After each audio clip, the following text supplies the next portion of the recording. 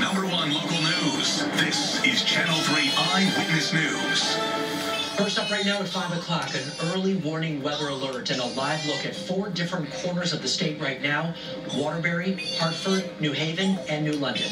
And that rain and icy mix today causing some very slick condition on the roads tonight. That could very much impact travel if you're headed out or heading home from work. Yeah, and that winter weather is also causing some closures right now as well. So you can find all that information at the bottom of the screen or anytime on the Channel 3 app. So here's 3 things to know about the severe weather right now. The governor has activated the state's cold weather protocol for this weekend. That will open shelters, warming centers for people to use. And right now there are some flights that have been canceled or delayed at Bradley International Airport because of the weather, so make sure you check ahead.